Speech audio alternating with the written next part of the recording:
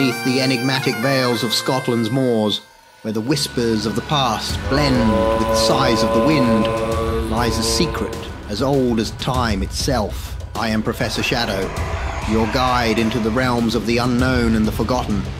Join me as we delve into the haunting tale of Dr. Eliza McGregor, a brilliant archaeologist whose thirst for knowledge led her to the very brink of the abyss. In her pursuit, she unearthed more than just relics. She awakened a legend that should have remained buried in the shadowy depths of Merlin's tomb, where history and horror intertwine. Eliza faced the unimaginable. From the betrayal of a trusted colleague to the unleashing of an ancient power, her journey was marked by terror and mystery. As we recount her harrowing expedition, remember, some secrets are kept hidden for a reason. What lies within the confines of these ancient walls is a story of curiosity, darkness, and the eternal dance of life and death. Prepare yourself for a journey into the heart of darkness, where the line between the living and the forgotten is as thin as a shadow. This is the story of Merlin's tomb, a tale that will chill you to the bone. The morning mist hung low over the Scottish moors, a blanket of white that veiled the ancient secrets lying beneath. Dr. Eliza McGregor, a renowned archaeologist, stood at the edge of the excavation site, her eyes fixed on the newly unearthed entrance of what she believed to be Merlin's tomb. Her red hair, as fiery as her spirit, was pulled back in a practical bun, and her hands, clad in dirt-stained gloves, rested on her hips confidently. "Dr. McGregor," called out one of her assistants, "are you sure about this?" Eliza turned, her green eyes sparking with the thrill of the hunt. "This is what we've been searching for," she replied with unwavering certainty. The locals, gathered at a safe distance, whispered among themselves. They spoke of the legend, a tale passed down through generations, about Merlin, a powerful druid whose spirit was said to guard his final resting place. They warned of curses and wrathful ghosts. But Eliza was not one to be swayed by superstitions. As she surveyed her team, preparing to enter the tomb, Eliza recalled the many voices that had tried to dissuade her from this quest. Colleagues had scoffed, calling it a myth, a wild goose chase. Funding was hard to come by, as most academic circles deemed her pursuit a fanciful waste of resources. But Eliza had never been one to tread the beaten path. She was a trailblazer, driven by a passion for uncovering the mysteries that history whispered. Her mind wandered back to her childhood, to the nights when her grandmother would tell her tales of the ancient Celts and their mystical druids. Even as a child, Eliza felt a deep connection to these stories, a sense that there was truth entwined within the myth. Merlin's legend had always fascinated her the most.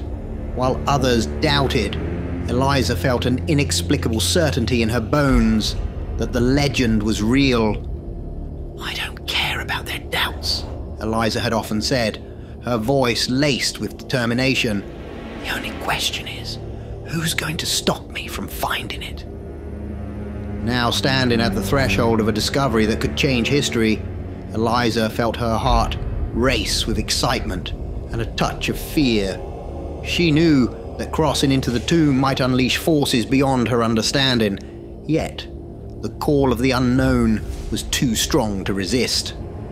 "Let's uncover the truth," she said, stepping forward into the shadowed entrance of the tomb. The air was cool and still, as if untouched by time. Eliza couldn't shake the feeling that eyes, unseen and ancient, were watching her every move. As the darkness of the tomb enveloped her, Eliza McGregor knew her life would never be the same again. The legend of Merlin, once a whisper in the wind, was now an echoing call in the depths of the earth, beckoning her forward. Ah, my dear nocturnal scholars of the macabre, it's time for a quick scare break. As we linger in these shadowy realms, A small favour I dare to ask. If my tales of terror bring you thrills, do not let our journey end here. Hit like, subscribe, and join our dark congregation. Now shall we delve deeper into the abyss. Let's embrace the darkness once more. Let's get back to the shadows. The air grew colder as Dr. Eliza McGregor and her team descended into the depths of Merlin's tomb. The walls, etched with ancient Celtic symbols, seemed to pulse with a life of their own, the carvings illuminated by the beams of their flashlights. The passage narrowed, and the scent of earth and age filled their lungs. As they ventured deeper, the corridor opened into a large chamber. It was a living space, astonishingly preserved. The first thing that struck Eliza was the sense of recent occupation. A fire pit in the center of the room contained ashes that were not entirely cold. Beside it, a simple wooden table bore the marks of recent use, the wood surface smoothed by hands and time. "Look at this," one of her team members, Alex, whispered, pointing to a set of footprints in the dust. They were remarkably clear, as if made only days before. The team exchanged uneasy glances. The logical part of their minds knew no one could have been here for centuries, yet the evidence suggested otherwise. Eliza's heart raced as she moved towards a corner of the chamber where a collection of scrolls and ancient texts were carefully arranged on a stone shelf. Her fingers trembled as she picked up a scroll that seemed out of place among the ancient manuscripts. It was newer, the parchment less aged, the ink still dark and stark against the creamy background. Unrolling the scroll with a reverence befitting its possible historical value, Eliza's eyes widened in astonishment. The script was in an archaic form of Gaelic, but her years of study allowed her to decipher it. It was a druidic spell, one that purported to commune with the earth itself, to draw power and knowledge from the very soil and stone of the land. This can't be," she muttered, her voice barely above a whisper. The spell spoke of conversing with the spirits of the land, of drawing forth the wisdom of the ancients. It was a piece of living history, a direct connection to the practices and beliefs of a long-gone era. The team crowded round, marveling at the find. The reality of their discovery was overwhelming. Not only had they uncovered the resting place of a legendary druid, but they had also stumbled upon what appeared to be recent activity, a mystery that defied explanation. Eliza felt a chill run down her spine as she pondered the implications. The legend of Merlin had always hinted at his mastery over life and death, his connection to the earth so profound that it transcended time. Could it be that the spirit of Merlin himself had been here, using this very scroll to commune with the world beyond? The chamber seemed to close in around them, the shadows stretching and twisting in the flickering light of their torches. A sense of being watched, of being not alone in the depths of the ancient tomb, crept over Eliza. The line between legend and reality was blurring, and she knew that they were on the cusp of something both incredible and terrifying. As they prepared to explore further, Eliza couldn't shake the feeling that they were delving into secrets that had been meant to remain hidden, secrets that might have been better left undisturbed.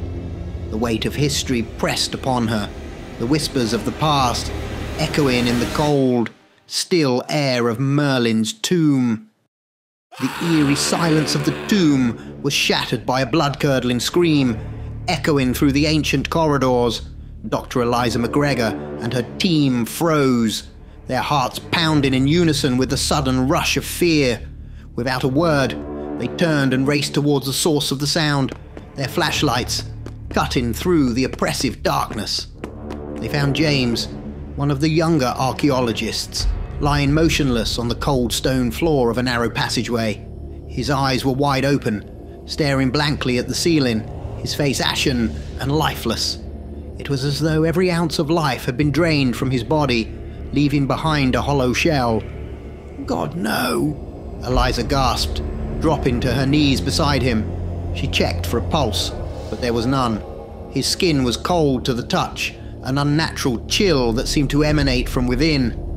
"This is wrong.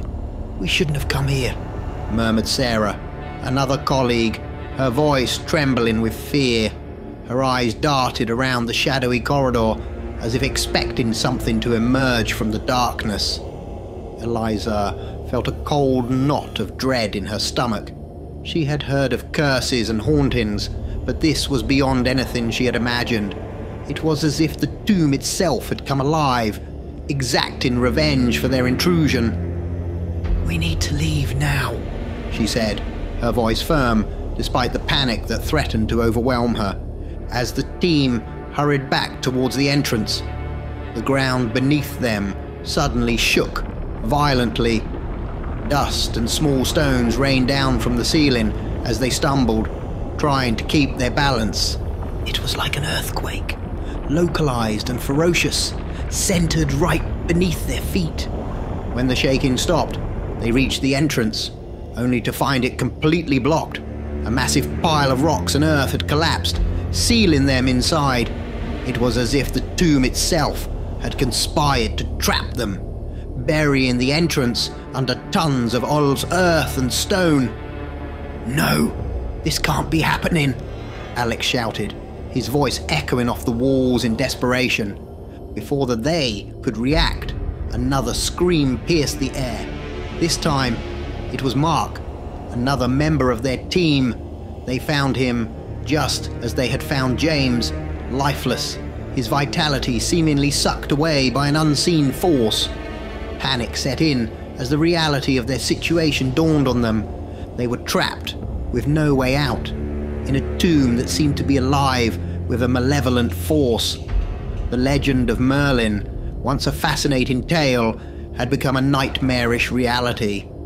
Eliza tried to maintain her composure, to think of a way to escape, but the deaths of her colleagues weighed heavily on her. Whatever was in the tomb with them, it was powerful, ancient, and vengeful. They were not just archaeologists uncovering the past anymore. They were survivors, fighting against the darkness that threatened to consume them. As the team huddled together in the dim light of their torches, shadows around them seemed to move, to whisper secrets of a long-forgotten past. The tomb of Merlin had become their prison, and they knew that their fight for survival had only just begun. The flickering light from their torches barely penetrated the oppressive darkness of the tomb. The team stood in a terrified huddle, their breaths coming in short, panicked gasps. Suddenly, without warning, Alex was violently pulled from their midst, his scream slicing through the stillness as he disappeared into the darkness. "Alex!" Eliza shouted, her voice laced with fear and desperation. Without hesitation, she and the rest of the team sprinted after him, their footsteps echoing ominously in the narrow passageways. The chase was a blur of shadows and fear. Alex's screams echoed around them, bouncing off the walls, disorienting them. They turned corner after corner, but each time they found nothing but empty corridors and the chilling silence of the tomb. Finally, the screaming stopped as abruptly as it had begun. They found Alex in a small chamber, his body lying twisted and lifeless on the ground, his eyes wide open in terror. Like James and Mark, his life force seemed to have been drained, leaving him a mere husk. Panic surged through the team. One by one, they began to fall prey to the unseen terror that lurked in the shadows. Michael was next, then Lisa, each one pulled into the darkness, their screams a haunting echo in the ancient tomb. In the end, only Sarah and Eliza remained. They clung to each other, trembling, their minds struggling to comprehend the nightmare unfolding around them. The tomb had become a maze of death, its corridors a trap from which there seemed to be no escape. "We can't stay here," Eliza whispered, her voice trembling. "We need to find another way out." Sarah nodded, her face pale and her eyes wide with fear. They moved cautiously, their torches casting long, dancing shadows on the walls. Every sound made them jump. Every whisper of wind felt like a ghostly touch. As they navigated the labyrinthine tomb, Eliza couldn't help but feel that they were being watched, that the spirit of Merlin, or something far more ancient and malevolent, was stalking them, playing a macabre game with their lives. The air grew colder, the darkness deeper. The sense of an impending doom hung over them like a shroud. They knew that their chances of survival were dwindling with each passing moment, yet they pushed forward, driven by the primal instinct to survive. The tomb seemed to twist and turn around them, its corridors shifting, leading them in circles. Time lost meaning in the eternal night of the underground. Eliza and Sarah clung to the hope that there was still a way out, that they could escape the curse that had claimed their friends. But as the hours passed and the darkness seemed to close in around them, that hope grew dimmer. The tomb of Merlin, with its ancient secrets and its vengeful spirits, had become their prison, and they knew that escaping its grasp would take more than courage and determination. It would take a miracle. The sudden, unexplained disappearance of Sarah left Eliza frozen in shock. One moment, Sarah was right beside her, and the next, she was gone, as if swallowed by the shadows themselves. There was no scream, no struggle, just an eerie silence that amplified Eliza's growing sense of dread. Eliza's flashlight flickered weakly, its dim light barely cutting through the oppressive blackness of the tomb. Each beam seemed to struggle against the darkness, as if the shadows themselves were alive, trying to smother the light.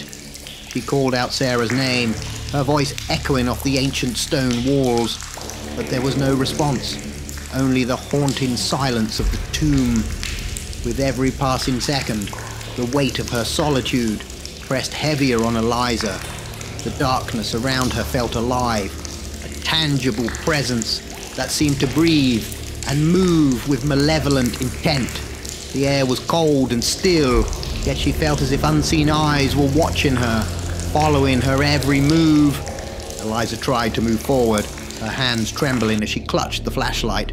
The beam darted across the walls, revealing cryptic carvings and ominous symbols that seemed to dance and shift in the flickering light. Her footsteps sounded unnaturally loud in the silence, each echo a reminder of her isolation. The tomb's corridors twisted and turned like a labyrinth, a maze designed not just to entomb the dead, but to confuse and entrap the living. Eliza's mind raced as she tried to remember the path they had taken, but the fear and the disorienting darkness made it impossible to think clearly. As she stumbled through the corridors, her mind was assaulted by terrifying visions. She saw faces in the shadows, twisted and contorted in silent screams, their eyes hollow and accusing. She heard whispers, voices that seemed to come from the very walls, speaking in a language that was ancient and unknowable. Eliza's heart pounded in her chest, her breath coming in short, panicked gasps.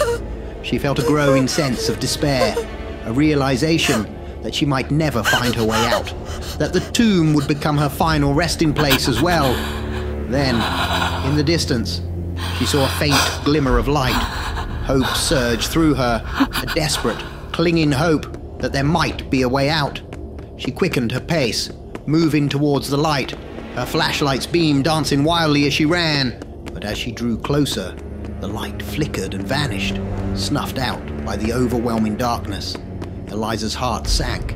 The realization hit her like a physical blow. The light was not an exit, but another trap. A cruel trick played by the tomb to lure her deeper into its depths. Alone, lost, and terrified, Eliza McGregor continued to wander through the darkness, each step taking her further into the heart of the ancient tomb, each moment bringing her closer to an unknown fate. The horror of her situation was all-consuming, a nightmare from which there was no waking. The darkness was not just around her, it was inside her, a part of her, and she knew that it would never let her go. Eliza stumbled into a room that seemed untouched by time. In the center, illuminated by an eerie, ethereal light, sat an old man. His features were unnaturally aged, his skin like parchment, etched with the passage of centuries. He was dressed in a tattered robe, and before him lay ancient writing materials and scrolls. His hands moved with a slow, deliberate grace as he wrote. As Eliza's eyes adjusted to the dim light, she realized with a shock who this figure must be. "Merlin," she whispered, her voice barely audible. At the sound of his name, the old man stopped writing and turned towards her. His eyes, deep and dark, held the weight of ages, and when he spoke, his voice was like the rustling of dry leaves. "You know me, child of the modern age?" Their brief exchange was interrupted by the emergence of Sarah, dressed in a druid's robe. The sight of her, so out of place in this ancient setting, sent a chill down Eliza's spine. Around Sarah's neck hung a talisman, glowing with a faint, otherworldly light. "Sarah, what is this?" Eliza asked, her voice tinged with disbelief and horror. Sarah's expression was one of cold triumph. "Merlin is my prisoner," she declared, "bound to me by this talisman." She lifted the glowing object slightly, and as she did, Merlin winced as if in pain. Eliza struggled to comprehend what she was hearing. "But why? How?"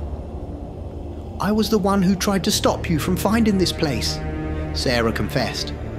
"I knew if you did, it could jeopardize everything I've worked for. I need Merlin, his knowledge, his power, and now I need you." A horrifying realization dawned on Eliza. "The team? You were behind their deaths?" Sarah's eyes gleamed with a dark intensity. "Their life force keeps Merlin alive, strengthens the bond through the talisman. And now it's your turn. Your essence will be the final key. With it, I will unlock the full extent of Merlin's druidic magic." Eliza recoiled in terror, understanding the full extent of Sarah's betrayal. The deaths of her team, the traps in the tomb, it had all been orchestrated by Sarah to harness the ancient power of Merlin. Merlin, still seated, looked at Eliza with a gaze filled with sorrow and centuries of regret. "I am sorry, child. Bound as I am powerless to stop her." Eliza backed away, her mind racing for a way out, but Sarah advanced, the talisman glowing brighter. The room seemed to close in around them, the shadows stretching and twisting into grotesque shapes. "You will join your team, Eliza," Sarah hissed. "Your essence will be mine, and with it, the secrets of ages." Eliza's heart pounded in her chest, her breath coming in ragged gasps. She was trapped, with a madwoman wielding the power of an ancient sorcerer. The horror of her situation was overwhelming, a nightmarish reality from which there was no escape. As Sarah raised the talisman, its light pulsing like a living thing, Eliza knew she was facing her final moments. The betrayal, the ancient magic, the unyielding grip of the tomb, it all converged in a terrifying crescendo, sealing her fate in the depths of the cursed tomb. As Sarah advanced with the glowing talisman in hand, a surge of adrenaline coursed through Eliza. In a desperate, split-second decision, she lunged forward, grappling with Sarah. The talisman, the source of Sarah's power and Merlin's bondage, slipped from Sarah's grasp, clattering to the stone floor. With a swift motion, driven by instinct and fear, Eliza kicked the talisman. It skittered across the floor and smashed against the wall, shattering into pieces. A blinding light erupted from the broken talisman, enveloping the room in a radiant glow. Merlin's form began to change. The centuries of age and confinement fell away from him like shackles being broken. His eyes blazed with a fierce light, and power radiated from him in waves. The transformation was both awe-inspiring and terrifying. Sarah staggered back, her eyes wide with fear and disbelief. Merlin, now free from his bonds, turned towards her. His face was a mask of ancient wrath, a pent-up fury from centuries of imprisonment. With a gesture of his hand, he unleashed his power upon Sarah. It was a spectacle of elemental force, a torrent of fire and energy that seemed to consume her very essence. Sarah's screams were lost in the roar of the unleashed magic. Merlin then turned to Eliza, his eyes softening. "You have freed me, child of the modern age," he said, his voice resonant with power. "For that, you have my gratitude." But his freedom came with a price. The power that Merlin unleashed began to consume the tomb itself. Flames and arcane energies spiraled out of control, igniting the ancient stone and timbers.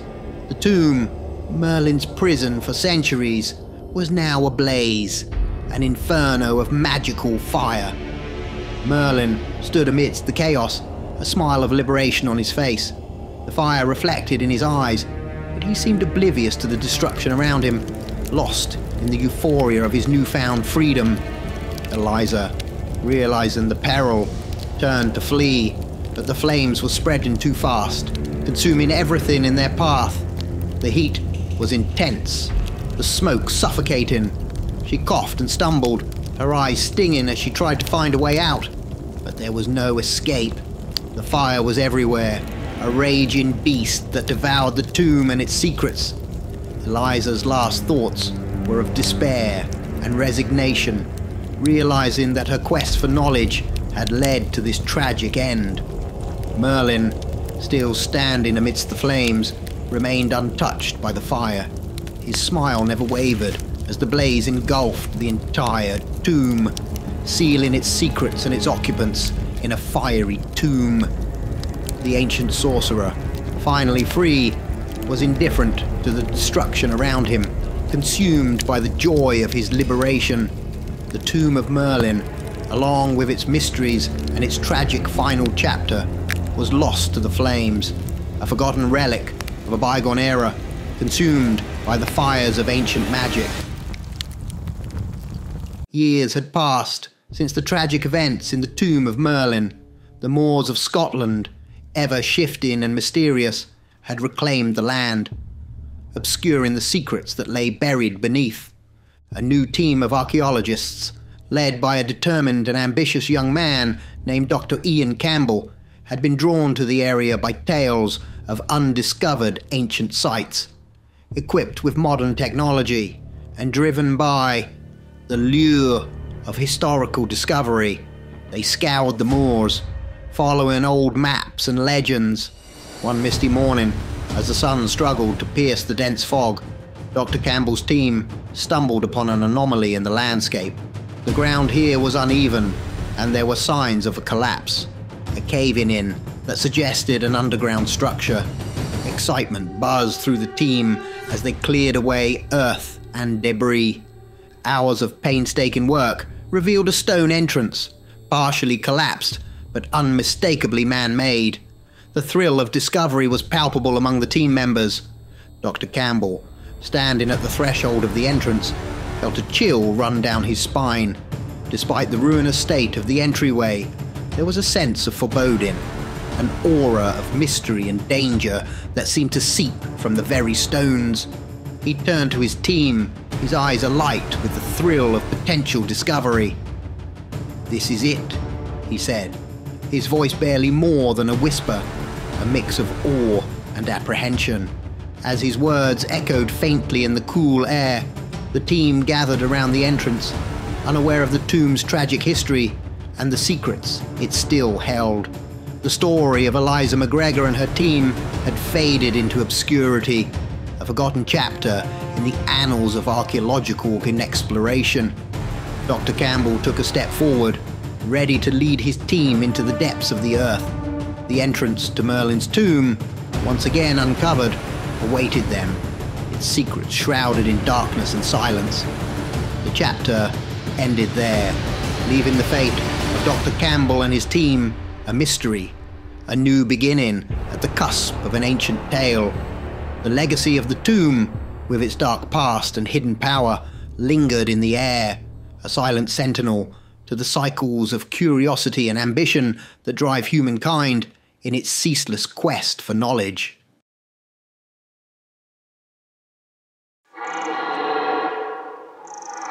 When a group of friends venture into the eerie depths of Thetford Forest, they capture something unimaginable on camera, a glimpse of a strange, elusive creature.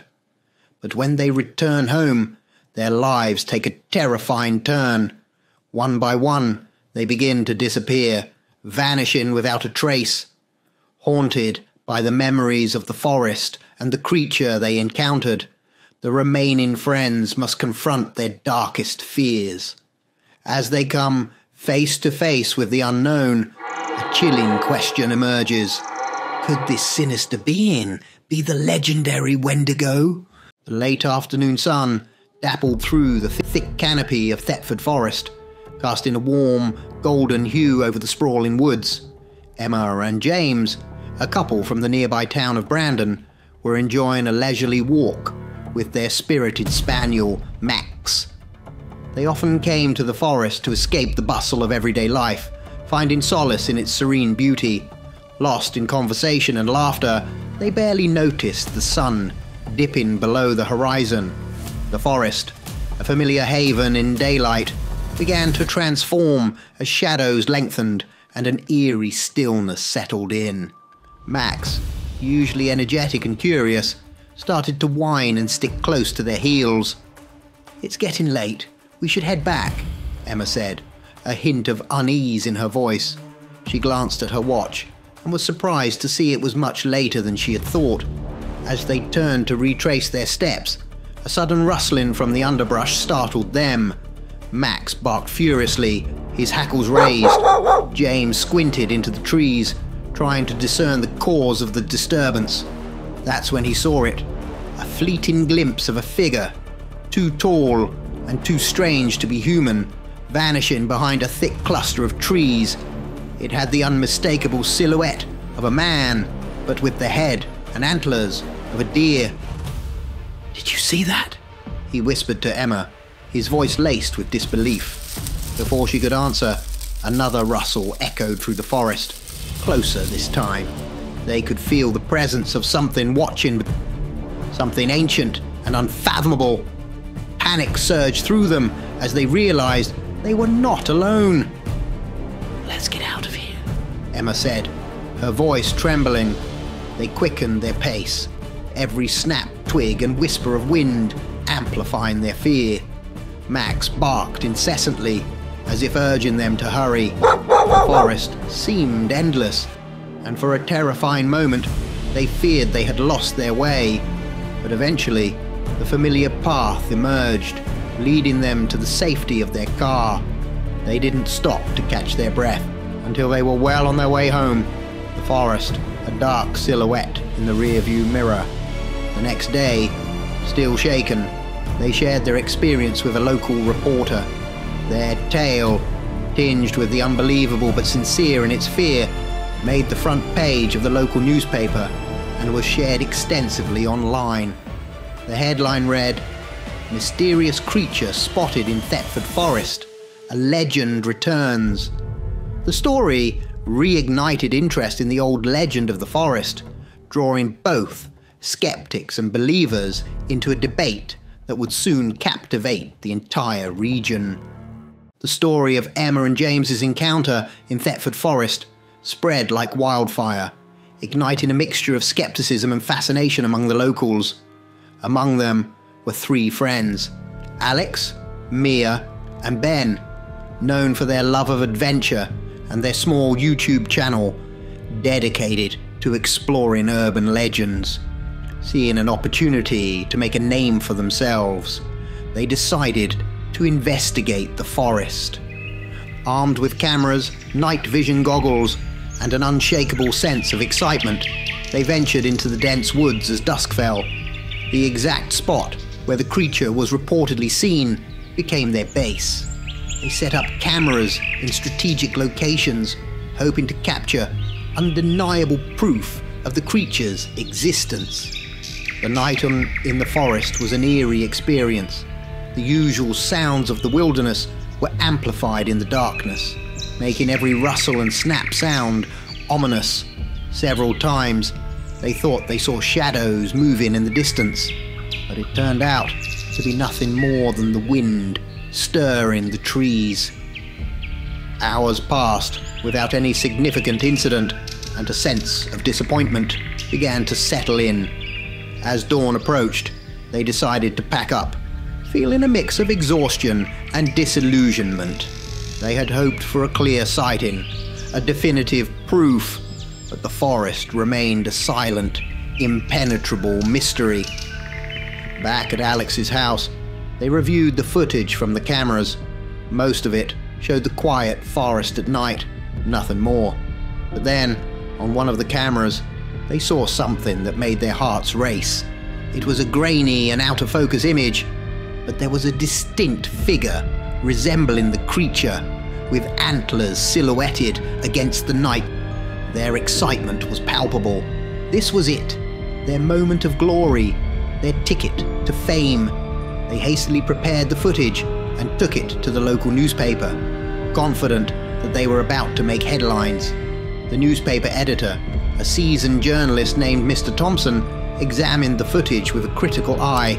After a long pause, he looked up, his expression one of skepticism.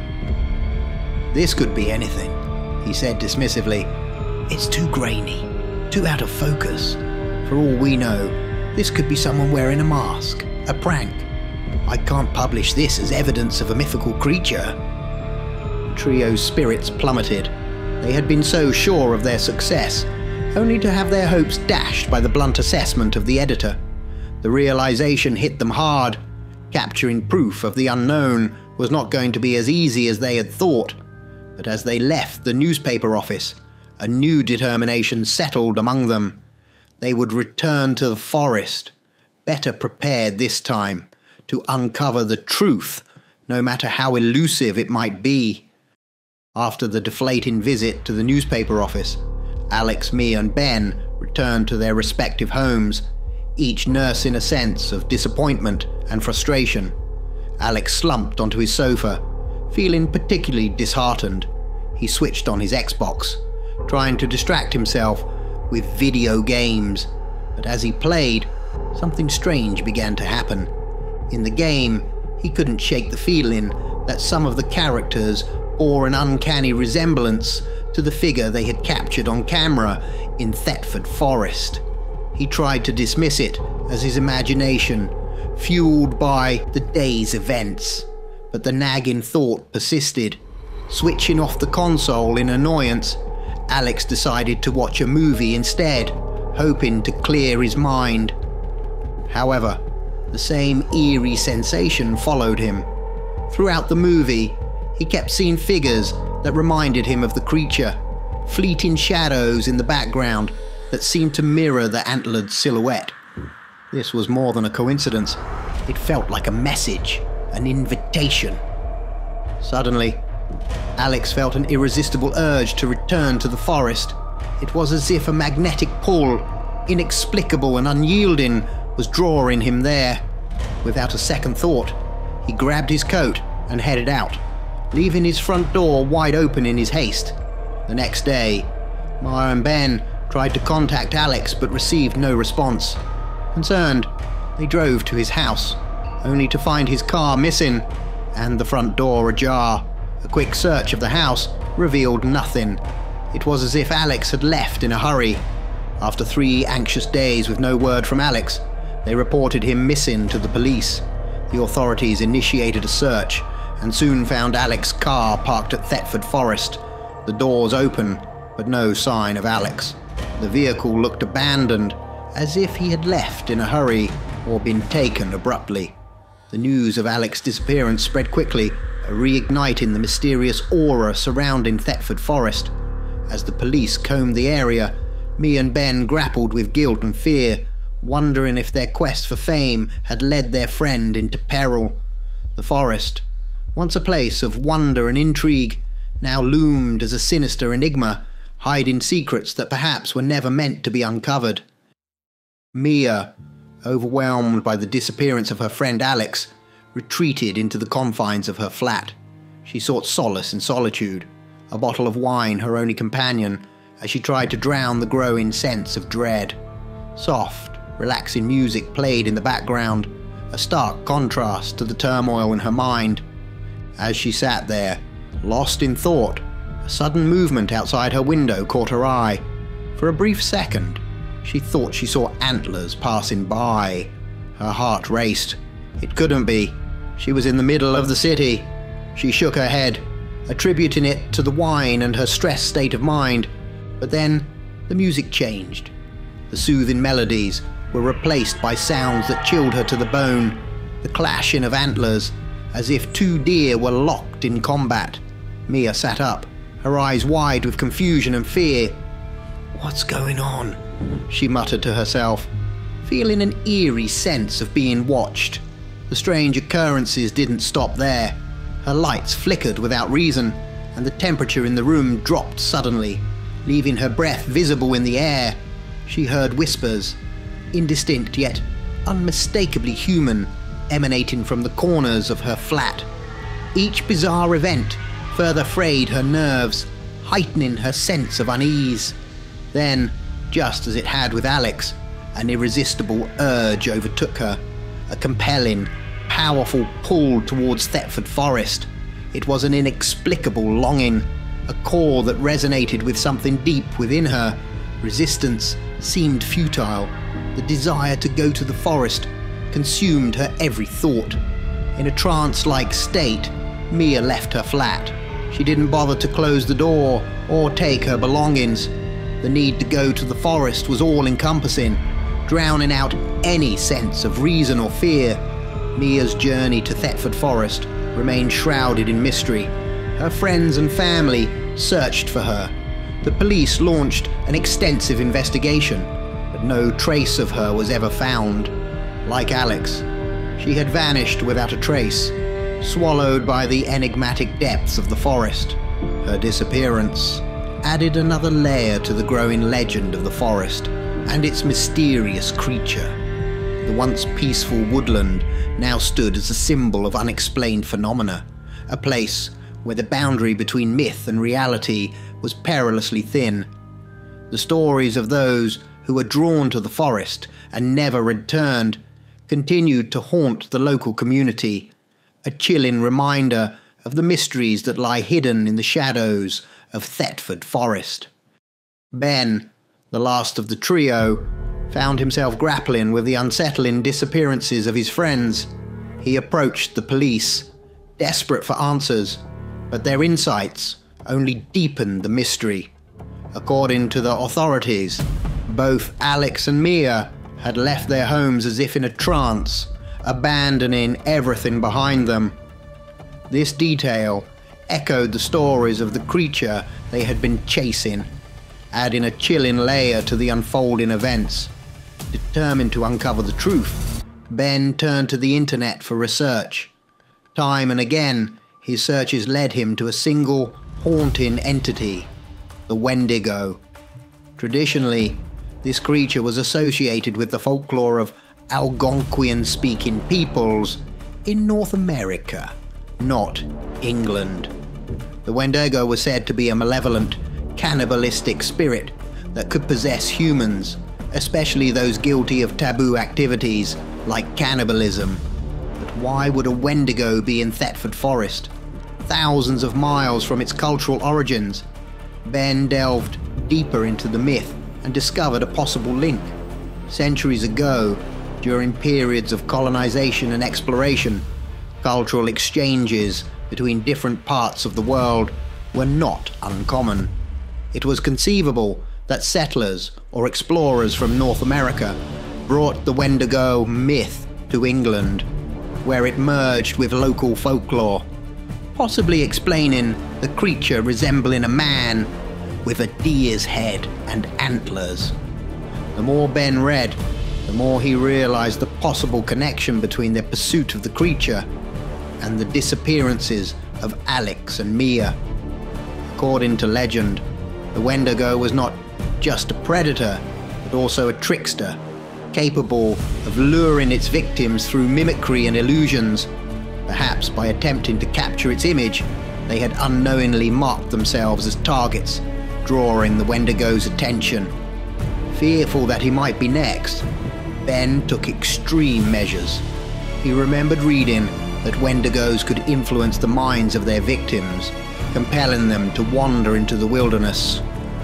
To prevent himself from succumbing to a similar fate, Ben decided to tie himself to his bed each night. He hoped this physical restraint would prevent any unconscious, compelled journey towards the forest and the waiting Wendigo.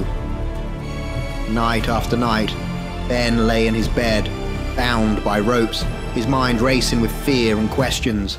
The silence of his room was a stark contrast to the howling winds outside, a reminder of the unseen horrors that might be lurking in the darkness. As he drifted into a restless sleep, he couldn't shake the feeling that the Wendigo was out there somewhere, waiting for its next victim to surrender to its call. As night enveloped the world outside, Ben lay in his bed, his legs securely tied to the bedpost. The rope was his lifeline, a safeguard against the inexplicable pull towards Thetford Forest. He had hoped the bindings would grant him peace, but instead, a relentless, overwhelming urge gripped him. It was an instinctual, primal call, stronger than any he had ever experienced, driving him towards the forest. With a desperate intensity, Ben struggled against the cord, his rational mind losing ground to the compelling force. He reached the edge of his room, but the rope held him back. In a frenzy, he clawed at the floor, tears streaming down his face, his throat emitting involuntary howls. The struggle was futile. The rope was unyielding, his physical strength no match for the cord that anchored him to reality. Exhausted and defeated, Ben collapsed on the floor. His fingers were raw and bleeding from scratching at the wooden planks, his knees bruised and aching, but he was safe, at least for the moment. Then, as he lay there, panting and disoriented, he turned his gaze to the window. There, in the moonlight, stood the creature, its form silhouetted against the night sky. The antlers, the stature, the very essence of the entity they had sought was there, staring into his room. Its breath was heavy, reminiscent of a stag preparing for a fight, its head lowering as if in a pre-attack posture. The creature's eyes, dark and piercing, locked onto Ben's. Frozen with terror, Ben screamed. The sound seemed to break the spell, and in an instant, the creature vanished, as if it had never been there. Left in a state of shock, Ben huddled in the corner of his room, waiting for dawn, too afraid to move, too afraid to sleep. As morning light filtered through the curtains, Ben's fear gradually gave way to determination. He knew what he had to do. He would go to Thetford Forest in the daylight. Perhaps in the safety of the sun, he could uncover some answers, find some clue as to what had happened to his friends, and understand the nature of the creature that haunted them. With a plan in mind, Ben untied himself, treated his wounds, and prepared for the journey. He armed himself with a camera, a map, and a resolve to face the unknown. As he stepped out of his house, the morning sun casting long shadows on the ground, Ben knew he was walking into the heart of the mystery that had consumed their lives. Whether he would find answers or succumb to the same fate as his friends remained to be seen, but he was determined to confront whatever lay hidden in the depths of Thetford Forest, and stepped into the heart of Thetford Forest with a mixture of fear and resolve. The area was eerily quiet, the only sound being the crunch of leaves under his feet. He made his way to the site where they had captured the image of the creature, his eyes scanning the forest around him. "What do you want?" he shouted into the trees, his voice echoing through the stillness. He half expected no answer, but what happened next was beyond his wildest fears. A rustle in the underbrush caught his attention, and he turned to see a deer standing there, its eyes fixed on him. Another deer joined it, and then another, until a group of deer all stood in a semicircle around him, their gaze unblinking, unnaturally still. Ben's heart pounded in his chest. This was not normal behavior for deer. Something else was at play. Then, from behind the group of deer, a massive stag emerged. It was a magnificent creature with terrifyingly large antlers. It locked eyes with Ben and began to slam its hooves into the dirt, snorting loudly through its nostrils. Ben's instinct screamed for him to run, but he knew that if he turned his back, the stag, or whatever it was, would easily catch him. Frozen in place, Ben watched in horror as the stag began to change. It reared up on its hind legs, its form twisting and morphing. Before his eyes, the stag transformed into the creature they had been seeking, the man with the head of a deer and massive antlers. At that moment, a couple walking their dog in a distant part of the forest heard a blood-curdling scream. It was a sound so filled with terror and despair that it would haunt them for the rest of their lives. Ben was never seen again. His disappearance added another tragic chapter to the legend of Thetford Forest. The creature, the man-deer, became a tale whispered in hushed tones, a warning of the unexplainable and unknown dangers lurking in the shadows of the forest. The mystery of what truly happened to Ben, Alex and Mia remained unsolved, leaving a lingering sense of unease and fear among the locals. Thetford Forest, with its deep woods and ancient secrets, continued to be a place of both fascination and dread, a reminder that some mysteries are perhaps best left unexplored. In the aftermath of the disappearances in Thetford Forest, a heavy shroud of mystery and fear hung over the local community. The legend of the creature, now widely associated with the Wendigo, became a topic of hushed, anxious discussion. But why did this entity take the lives of those who sought its secrets?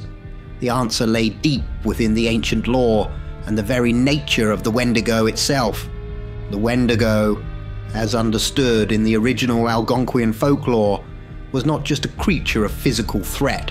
It was a spiritual entity, a guardian of the natural world and its sacred mysteries. It was believed that the Wendigo protected certain places and knowledge that were not meant for human understanding or interference. These were secrets deeply intertwined with the fabric of the natural world, holding powers and truths beyond human comprehension. When Alex, Mia and Ben attempted to capture the image of the creature and unveil its mystery to the world, they unknowingly crossed a forbidden threshold. They pried into secrets that were guarded by the Wendigo, challenging the balance that the entity was bound to protect. The forest, a place of ancient magic and untold stories, was under the Wendigo's watch, and it had its own way of maintaining the sanctity of its hidden truths. The manifestation of the Wendigo in Thetford Forest, far from its cultural origins, suggested that such entities were not bound by geography, but by purpose. They were the protectors of the unseen and the unknown, existing wherever the balance between the natural world and its deepest secrets was threatened. The Wendigo's actions were not acts of malice, but of necessity, dictated by the ancient laws that governed it. By taking the lives of those who sought to expose its secrets, the Wendigo was not only protecting the sanctity of the unknown, but also serving as a warning to others. It was a reminder that some mysteries are intrinsic to the natural world, and that the pursuit of these forbidden truths could have dire consequences. In the end, the legend of the Wendigo in Thetford Forest became a tale of caution, a somber narrative about the boundaries between the known and the unknown and the price of transgressing those boundaries. The forest remained a place of awe and mystery, a reminder of the enduring power and secrets of the natural world and the ancient guardians who protect them. It's time for a quick scare break. As we linger in these shadowy realms, a small favour I dare to ask. If my tales of terror bring you thrills, do not let our journey end here. Hit like, subscribe, and join our dark congregation. How would you feel about exclusive content that you can't find anywhere else? Imagine diving into unique stories, crafted just for you, and getting a sneak peek with behind-the-scenes videos that bring you closer to the creative process. All you need to do is click the join button below. By becoming a member, you'll unlock a world of exclusive content and experiences and be a part of shaping the future of our channel. Now shall we delve deeper into the abyss? Let's embrace the darkness once more. Let's get back to the shadows.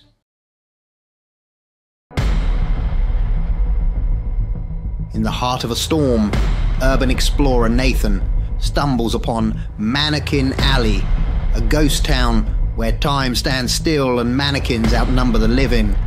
Each step he takes unravels a deeper, darker mystery as the lifeless figures seem to watch and follow. Trapped in this eerie, silent world, Nathan's reality blurs, challenged by the unblinking eyes of the mannequins. Are they just figures, or something more sinister? As Nathan fights to escape, he discovers a chilling truth that will leave you questioning what is real and what is merely a mannequin's dream. Welcome to Mannequin Alley, where the line between the living and the lifeless is terrifyingly blurred. Chapter 1. Arrival in Silence. The storm had been relentless, pounding against the windshield like a barrage of unending fury. Nathan, gripping the steering wheel of his old Jeep, squinted through the rain-blurred glass. He was an urban explorer by passion, a wanderer who thrived on uncovering the forgotten corners of the world. Tonight, however, his adventure was driven more by necessity than desire. The storm had forced him off the main road, leading him down a labyrinth of forgotten backroads. As the rain finally began to relent, Nathan noticed a faded wooden sign, barely legible under the dim glow of his headlights. Welcome to Mannequin Alley. The name sent a shiver down his spine, not out of fear, but intrigue. An abandoned town, perhaps, perfect for exploration once the storm passed. Driving into the heart of the town, he was struck by the profound silence. It was as if life itself had decided to give this place a wide berth. The buildings, though intact, bore the unmistakable signs of long-term neglect. Peeling paint, boarded windows and doors ajar, swinging gently in the post-storm breeze. Parking his Jeep near what looked like the town square, Nathan grabbed his flashlight and camera. The place was eerily still, the only sound his boots crunching on the gravel. It was then he saw it, a lone mannequin, positioned in the window of what once might have been a boutique. Its face was expressionless, its gaze fixed on some distant point. For a moment, Nathan felt as if it was watching him, but he shook off the feeling with a chuckle. Just a mannequin, he muttered to himself. As he walked through the desolate streets, Nathan's sense of unease grew. The town was not just abandoned, it was as if it had been frozen in time. Storefronts displayed outdated fashions. A diner had its menu still chalked on a board. Prices dating back decades. There were no cars, no signs of recent human activity. It was a ghost town in the truest sense. Intrigued by the absolute absence of life, Nathan decided to document his findings. He began taking pictures, the flash of his camera momentarily illuminating the forgotten corners of Mannequin Alley. He planned to explore more, to unravel the mystery of this place. Little did he know, as night began to fall and shadows grew longer, that the mystery was far deeper and more unsettling than any forgotten town he had ever encountered.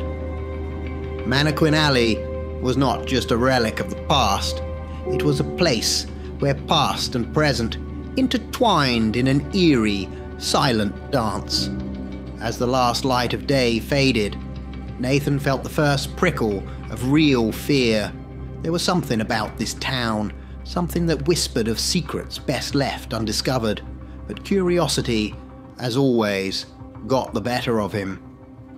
He ventured deeper into the heart of Mannequin Alley, unaware of the eyes that seemed to follow him from the shadows. Chapter 2. The Silent Watchers. It's time for a quick scare break. As we linger in these shadowy realms, a small favour I dare to ask.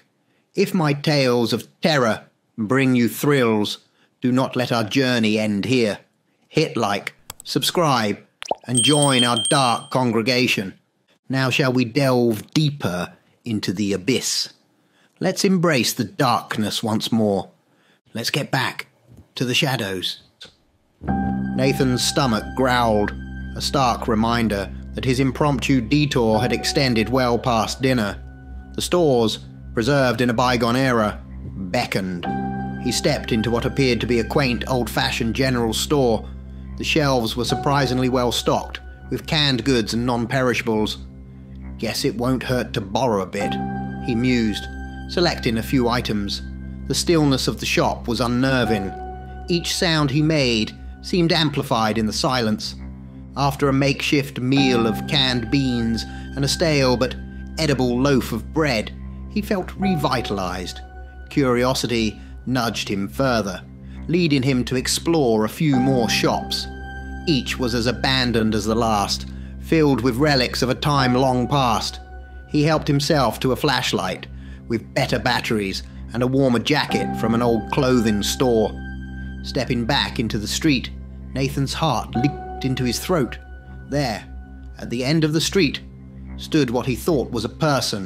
Relief washed over him, accompanied by a flurry of questions. "Hey!"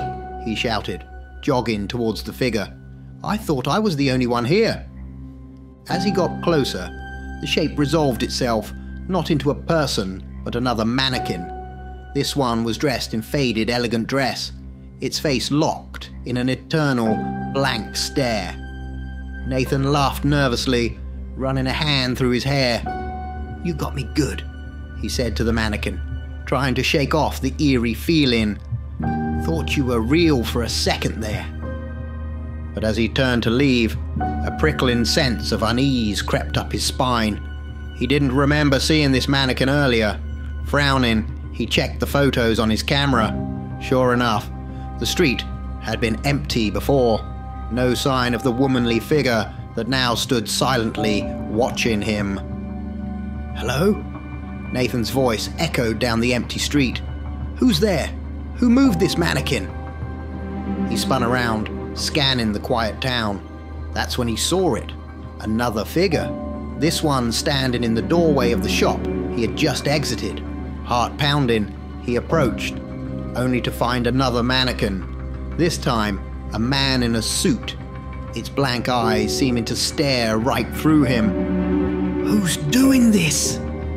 Nathan screamed into the void, his voice a mix of fear and frustration.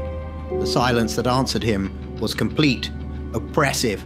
He looked around wildly, half expecting to catch a glimpse of someone or something moving in the shadows, but there was nothing.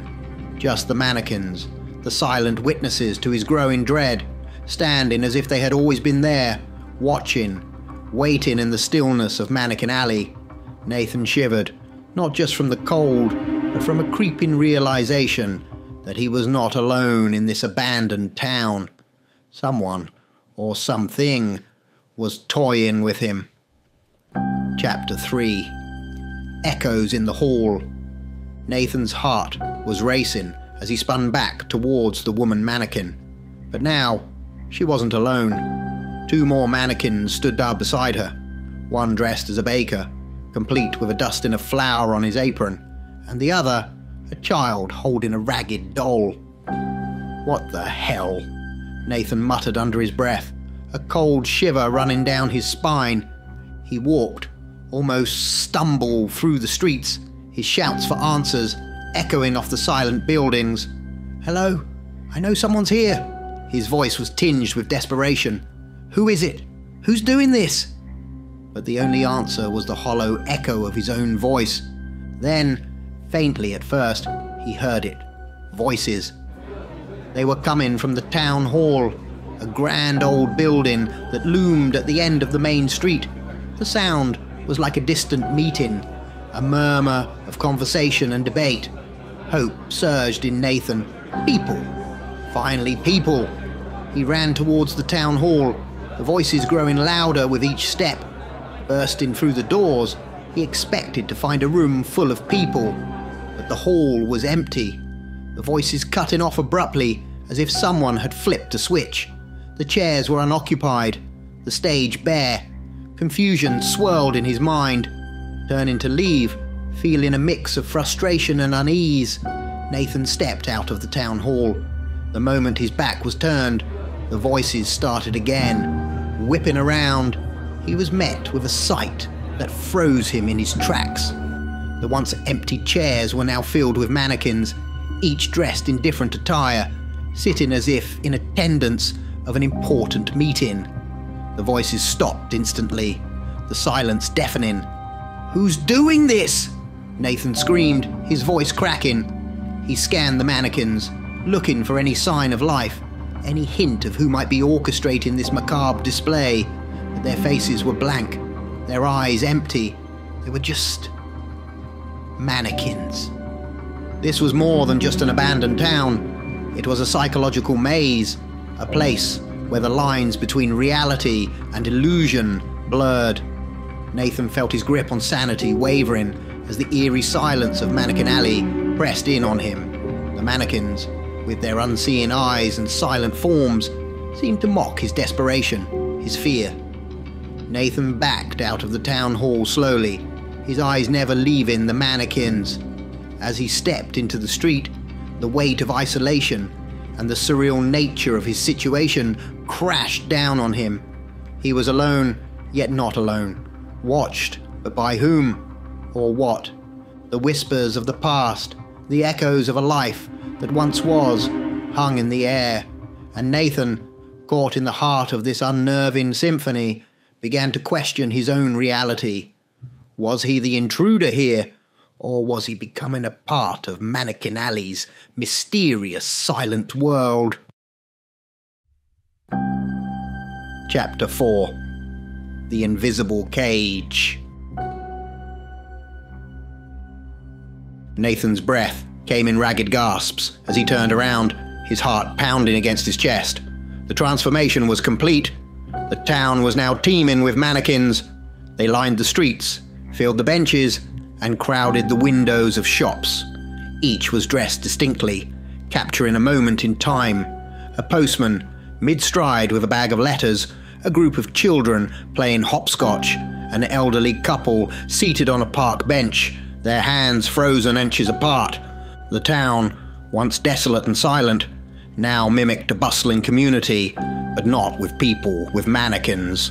It was a macabre parody of life, each figure positioned in a tableau of everyday normalcy. The sun cast long shadows over the scene, creating an eerie contrast of light and dark, life and lifelessness. Panic clawed at Nathan's mind. He turned and ran, his only thought to escape this surreal nightmare. The streets blurred past him as he sprinted towards the edge of town, towards the exit road he had driven in on. But as he reached the town's boundary, his body slammed against an invisible barrier. It was like hitting a wall of solid air, impenetrable and unyielding. Stunned, Nathan fell back onto the ground. He pushed against the barrier with his hands, but it was like pushing against a mountain. The barrier was clear, yet it distorted the view like a heat haze, creating a surreal boundary that caged him within the town. The realization that he was trapped, truly trapped, hit Nathan like a physical blow. His mind raced, teetering on the edge of panic. Was this some kind of elaborate prank? A government experiment? His thoughts spiraled, grappling for any logical explanation, but logic seemed to have abandoned this place. Nathan's breathing became shallow, his eyes darting frantically. The psychological impact was immense. He felt like a specimen under a microscope, observed by unseen eyes. The mannequins, with their lifeless stares, seemed to be the audience to his unraveling. He tried to think, to piece together the puzzle. The town, the mannequins, the invisible barrier. What did it all mean?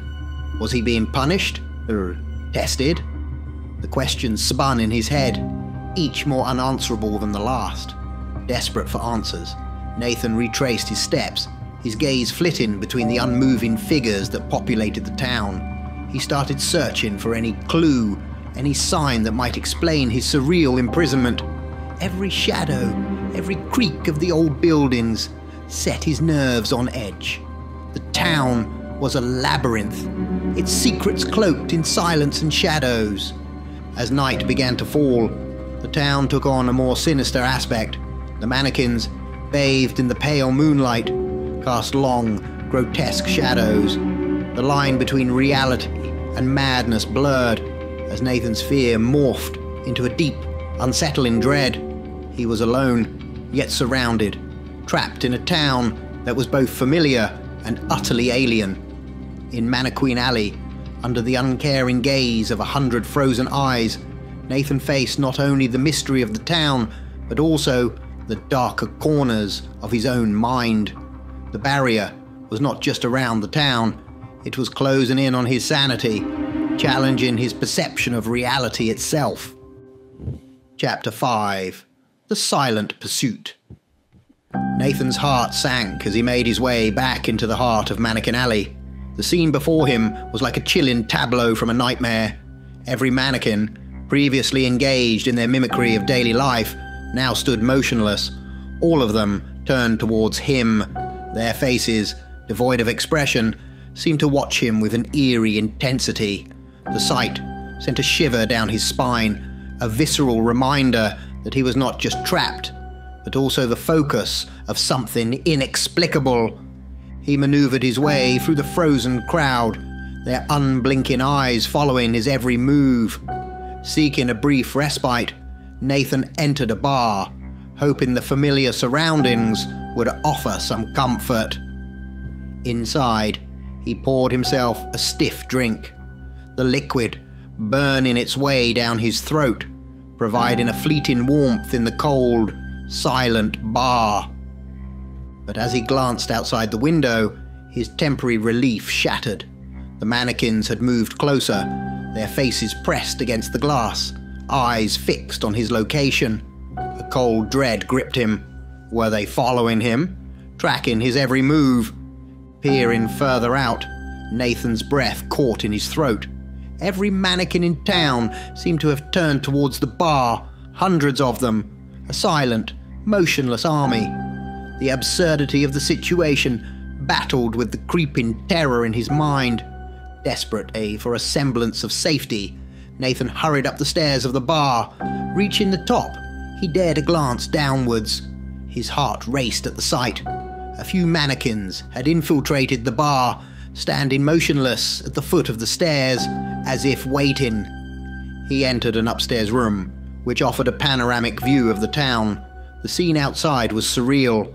The mannequins had congregated around the bar, packed tightly, like a crowd trying to push their way inside. Nathan felt his sanity fraying at the edges, the relentless silence of the mannequins weighing heavily on him. Then, a noise, a subtle, almost imperceptible sound. Nathan cautiously opened the door to the hallway. On the stairs now stood two mannequins, their presence a silent threat.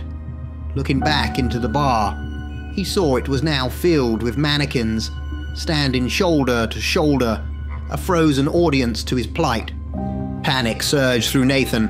His breathing became erratic, his thoughts a whirlwind of fear and confusion. The line between reality and delusion blurred as he struggled to comprehend the surreal nightmare unfolding around him. The mannequins, with their blank stares and silent forms, seemed to be closing in, suffocating him with their presence. Nathan was trapped, not just physically, by the invisible barrier surrounding the town, but mentally, in a maze of fear and paranoia. The psychological torment of being the sole living being in a town overrun by these silent, watching figures was overwhelming. Every creak of the old building, every shift of shadow made him jump. He felt eyes on him constantly. The mannequins, a silent, ever-present audience to his unraveling sanity. In that room, overlooking the town of Mannequin Alley, Nathan faced the terrifying realization that his escape was not just a matter of finding a way out of the town, but also a battle against the encroaching shadows of madness. The mannequins, a relentless, unspoken menace, seemed to be a manifestation of his deepest fears, a silent judgment on his solitary existence. Nathan's hands trembled as he closed the door, his back pressing against it, as if he could reinforce it with his body alone. The room felt like a tiny island of sanity in a sea of madness. His heart pounded in his chest, a stark contrast to the oppressive silence of the mannequins outside. Then, the banging started. It was rhythmic, persistent, a dull thud against the wooden door. "No, go away," Nathan yelled, his voice cracking with fear. The sound seemed to reverberate through the room, a stark intrusion into the eerie quiet. He forced himself to look out of the window again. The mannequins were still there, an army of silent watchers. Some had their lifeless eyes fixed on his window, others pressed against the entrance of the bar, their postures frozen mid-action. It was like a photograph capturing a moment in time, yet Nathan couldn't shake the feeling that they were anything but static. He dared not blink, fearing that in the split second of darkness, they might move, inch closer without him seeing. The banging on the door grew louder, more insistent. It echoed in Nathan's mind, each thud a hammer blow to his fraying sanity. The room felt like it was closing in on him, the walls whispering secrets in a language he couldn't understand. The mannequins, with their blank faces and unblinking eyes, seemed to be chipping away at his mind, their presence a constant, unrelenting pressure. In a moment of desperate courage or madness, Nathan couldn't stand it any longer. He lunged for the door, throwing it open. His action was met with an avalanche of mannequins tumbling in, an unending cascade of lifeless bodies. They fell upon him, burying him under their weight. The last thing Nathan saw before darkness enveloped him was the blank, emotionless face of a mannequin, its eyes void of life, yet seemingly staring right into his soul.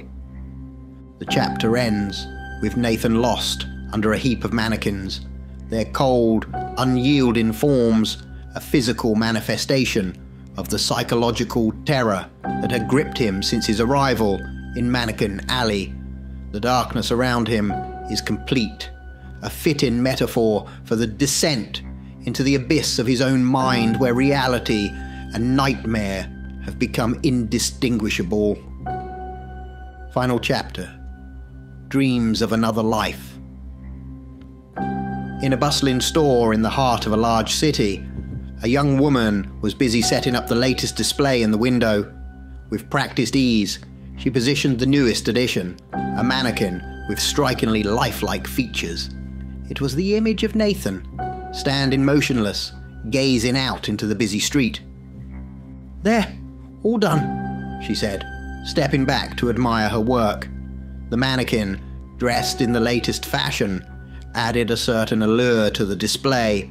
Her colleague, who had been arranging the attire on another mannequin, glanced over. "Looks great. They're almost lifelike, aren't they?" The woman nodded, her eyes still on the mannequin. "You know, I often wonder if these mannequins sometimes have dreams of their own. Wonder what they would dream about, if they could dream about being human." Her colleague laughed softly.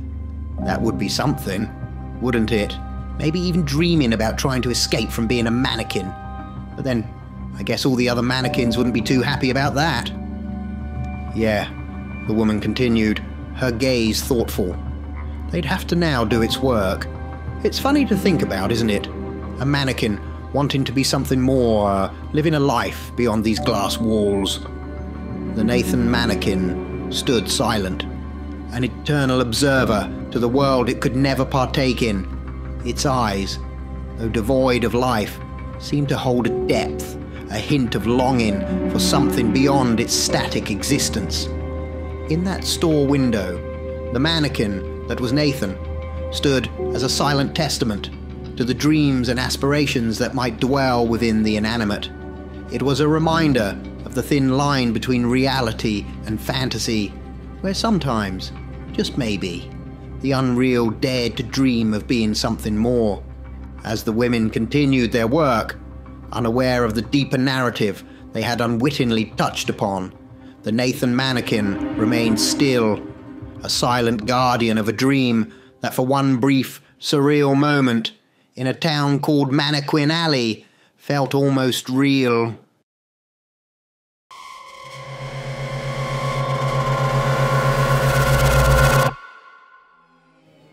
In the heart of the English countryside, where the mist clung to ancient oaks and the moon cast eerie shadows upon the sprawling manor, lived a tale that whispered through the corridors like a chilling breeze. The Hawthorne Manor, known for its dark secrets and storied past, harboured a twisted spectre, the Screaming Skull, a harbinger of dread that foretold a macabre truth. Emily, a radiant and unsuspecting young bride, arrived at the manor to begin her life with Jonathan, the enigmatic master of the estate. The manor, with its imposing facade and secrets buried deep within its foundations, seemed to exhale a foreboding sigh as Emily crossed the threshold, hand in hand with her new husband. As the couple settled into their chambers, the air seemed to thicken with an unsettling tension. Little did Emily know that the mansion, with its elegant facade, hid a gruesome secret, a secret the Screaming Skull yearned to reveal. The mansion's history bore the scars of Jonathan's previous marriage, a union steeped in tragedy. His first wife, Eleanor, had vanished mysteriously, leaving behind only whispers of foul play and dark rumours that clung to the mansion like a spectral shroud. Jonathan, a man of quiet demeanour and piercing eyes, carried the weight of the mansion's secrets upon his shoulders. On the eve of their nuptials, as Emily lay in the opulent bed adorned with silk and lace, the room echoed with an otherworldly wail. The chilling sound, reminiscent of a tortured soul, emanated from the direction of a grotesque sculpture on the mantelpiece. The Screaming Skull. The skull, its hollow eye sockets seemingly fixated on Emily, emitted an ethereal scream that reverberated through the chamber. Emily jolted awake, her heart pounding as the phantom cries filled the room. She turned to Jonathan, but he slept soundly beside her, oblivious to the spectral lament. As the night wore on, the Screaming Skull's wails continued, intensifying with each passing hour. Emily, now racked with fear, ventured into the dimly lit corridors of the mansion. Drawn inexorably toward the haunted sculpture, the ghostly cries seemed to guide her, compelling her to unravel the dark secrets that lurked within the mansion's walls. The manor's ancient library with its towering shelves and the musty scent of forgotten tales became Emily's refuge as she delved into the history of the Hawthorne Manor. Old volumes whispered of Eleanor's disappearance, of rumours that painted Jonathan as a man entwined with the shadows that danced in the moonlight. As Emily sought answers, the screaming skull's cries followed her like a ghostly echo. The mansion seemed to come alive with unseen eyes watching, as if the very walls conspired to reveal the truth.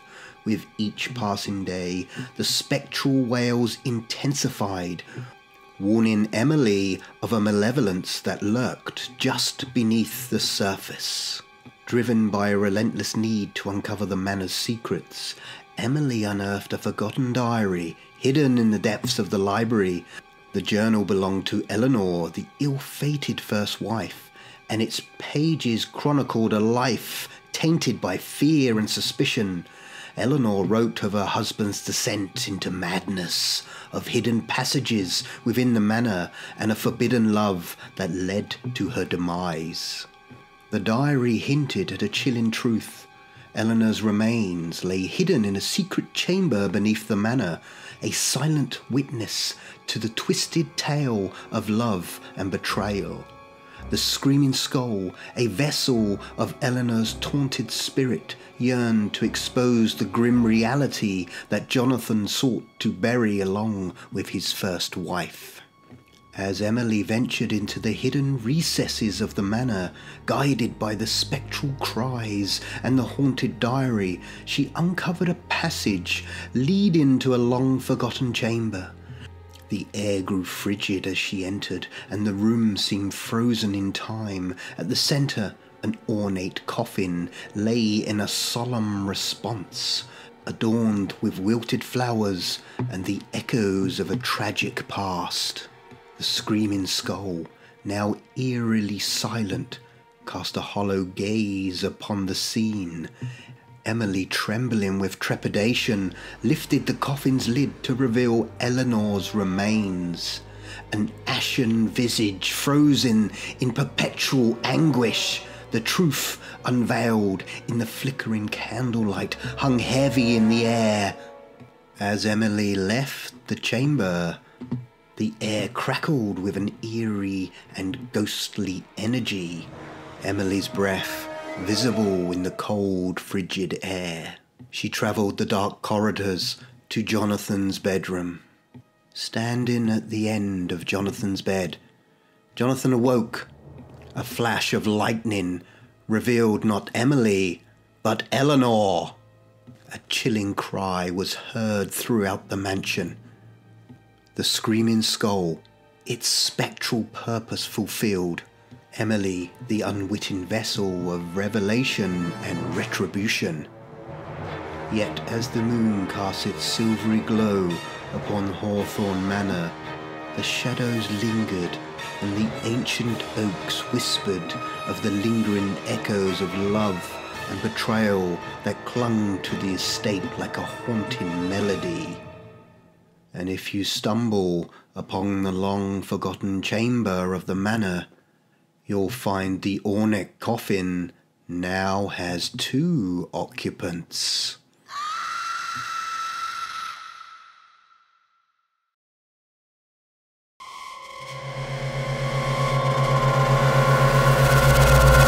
In the heart of the Whispering Woods, the friends' laughter echoed through the ancient trees as they set up their campsite. The air thickened with an otherworldly energy, and the atmosphere grew tense. The whispers began, haunting and desperate, weaving a tapestry of sorrow that seemed to echo from the shadows. Centuries ago, when the Whispering Woods were lush and untouched, the village surrounding it thrived. The forest was revered by the villagers, believed to be the dwelling place of benevolent spirits that watched over their community. The trees were said to whisper words of guidance and protection to those who listened. However, the tranquility of the woods was shattered when a malevolent force took root within its ancient heart. A dark sorcerer, banished from the village for his wicked deeds, sought revenge by cursing the very source of life that sustained the community. In a twisted ritual, he bound the spirits of the forest to an altar hidden deep within the woods, sealing their fate and corrupting the once sacred ground. As the curse took hold, the Whispering Woods transformed into a nightmarish realm where reality and illusion coexisted. The spirits, once protectors, became trapped in a perpetual state of anguish, their desperate pleas for salvation weaving into the eerie whispers that echoed through the trees. The curse had a profound impact on the villagers. The once thriving community fell into disarray as misfortune plagued their lives. Crops withered, livestock perished, and darkness loomed over the village like an unrelenting shadow. Fearful of the malevolent force within the woods, the villagers declared the forest forbidden, warning future generations to steer clear of its cursed embrace. Over the years, the true nature of the Whispering Woods faded into legend. The curse persisted, but its origins became obscured by time. The village elders, aware of the malevolent force lurking within, did their best to keep the secret hidden, fearing that any attempt to confront the curse would only further the suffering. As generations passed, the Whispering Woods became a forbidden enigma, a place of mystery and dread. The village thrived in the shadow of the cursed forest, unaware that their very existence was tethered to the malevolence that lurked within the depths. It wasn't until the group of friends, drawn by the allure of the unknown, ventured into the Forbidden Woods that the echoes of the past began to resurface. The sorcerer's curse, long dormant, stirred to life as the intruders disturbed the ancient seal. The forest once again became a battleground between the malevolent force and those who dared to enter, trapping them in an illusionary nightmare crafted from the darkest corners of their mind. Undeterred, the group pressed on, lured by the flickering shadows that danced ahead. The forest itself seemed to guide them, its branches intertwining overhead, like gnarled fingers reaching out to ensnare the unsuspecting intruders. As the late night deepened, the illusions intensified, and the friends found themselves lost in a maze of spectral visions. They stumbled upon the ancient altar, its stones warmed by the passage of time. The whispers became more pronounced, revealing a tale of betrayal and tragedy that had cursed the forest for centuries. To break the curse, they had to navigate the heart of the illusionary labyrinth woven by the malevolent entity that controlled the Whispering Woods. As the group ventured deeper, the illusions became nightmares, exploiting each friend's darkest fears. The forest conjured phantoms from the past and projected twisted versions of the reality. One friend saw a loved one beckoning from the shadows, only to dissolve into a grotesque spectre. Another confronted a manifestation of guilt that clawed at their sanity. The forest revelled in their terror, its sinister laughter echoing the twisted pathways. The group's bonds frayed as paranoia and fear tore at their unity. Shadows morphed into grotesque figures that whispered promises of escape, only to lead them further into the forest's clutches. In a ghastly revelation, the friends realized that the forest thrived on the fear it cultivated. The illusions became more sadistic, blurring the line between nightmare and reality. As they stumbled through the labyrinth, they witnessed their own deaths in horrifying detail, each demise more gruesome than the last. As the last friend faced the grotesque embodiment of the Whispering Woods, a malevolent entity woven from the shadows and twisted branches, a chilling revelation occurred.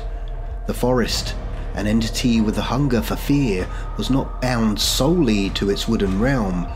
In a harrowing twist, the entity began to seep into the very minds of the friends, merging the illusions with reality.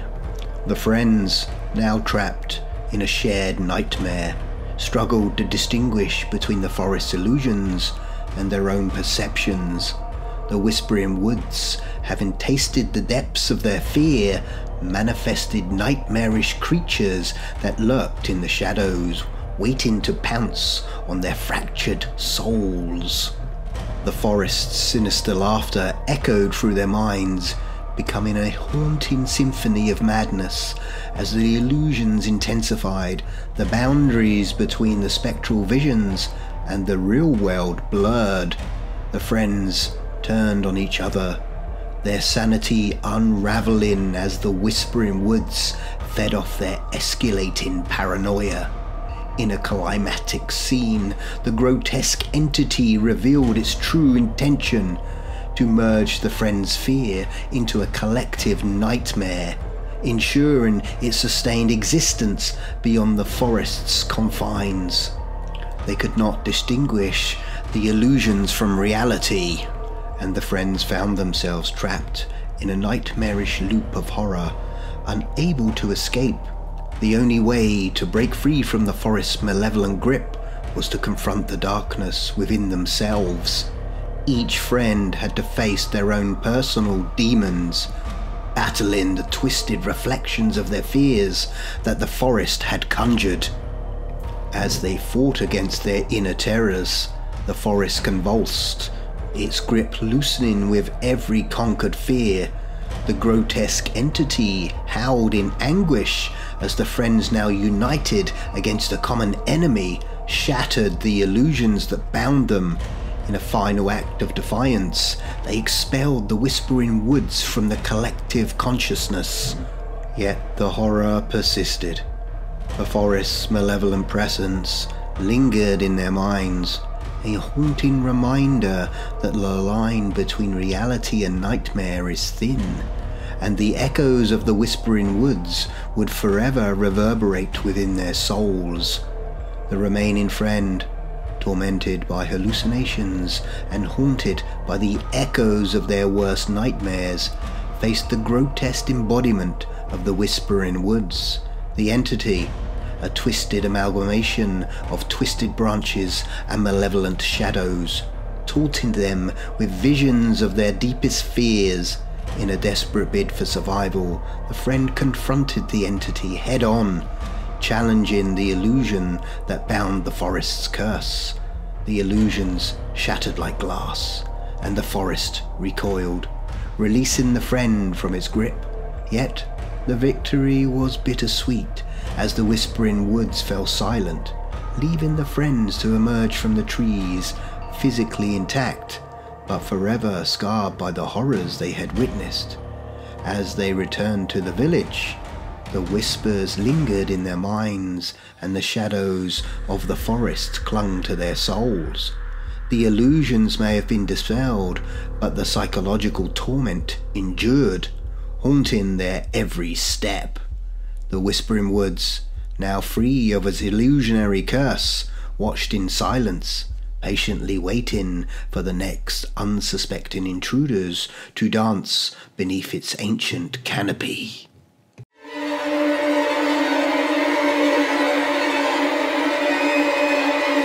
Thank you for joining me on this chilling journey.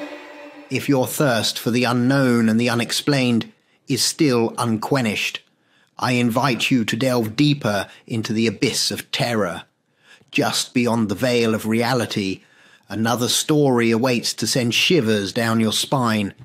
Dare to join me in the next video, where the unknown becomes known and the unseen seen. Until then, keep the lights dim and your mind open. This is Professor Shadow, signing off.